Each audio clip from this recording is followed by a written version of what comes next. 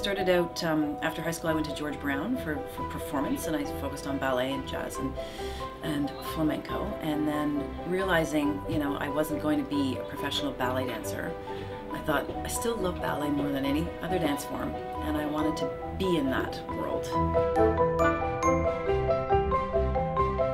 I started out small, twice a week with 35 students, and it just grew.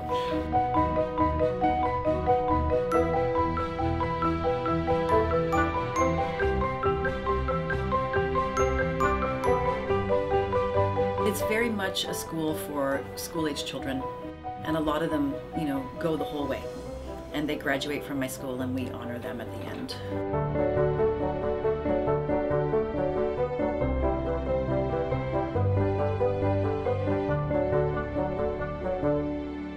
We do teach some adults, so we're getting more into that now that we have bigger studios and more studio space, so daytime adult classes. We have a very eclectic teaching staff. A lot of them are still performing, and a lot of them are from the National Ballet School teacher training program, so we've got very high ballet standards here, which is sort of the basis for all dance.